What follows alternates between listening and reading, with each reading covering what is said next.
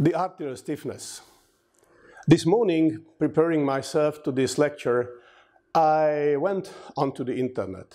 Today, 2016, the March, and April the 1st. And I saw that 10,100 papers talks about in the PubMed regarding the arterial stiffness. What it means, 10 years ago, it was almost 2,000 papers. So the paper about the arterial stiffness are increasing dramatically. Why?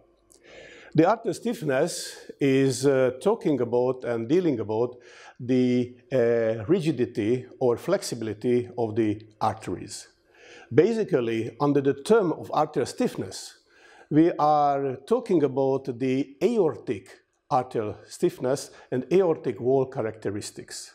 Briefly, the more elastic, flexible the aortic wall is, the lower the aortic pulse velocity. In the contrary, of course, if the artery is hardening and the wall is getting to be rigid, so-called stiff, this means that the aortic pulse velocity will increase.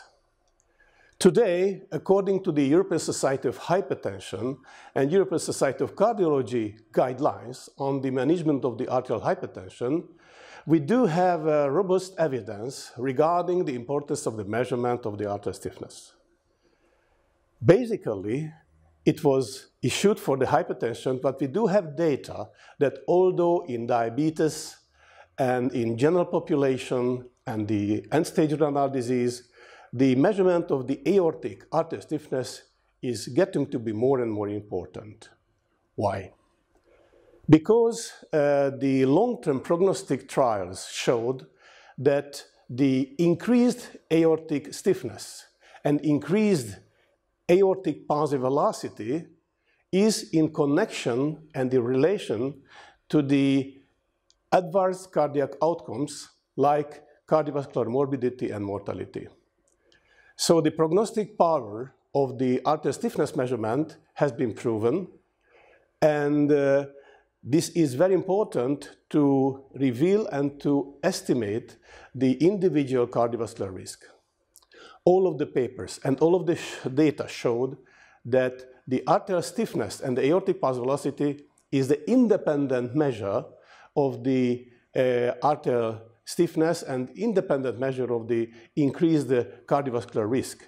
What it means, that compared to the traditional risk factors like smoking, cholesterol, systolic blood pressure, age, and the gender, despite of these facts, if the aortic pulse velocity is high, independently of the traditional risk factors, it carries prognostic importance regarding the adverse cardiac outcome.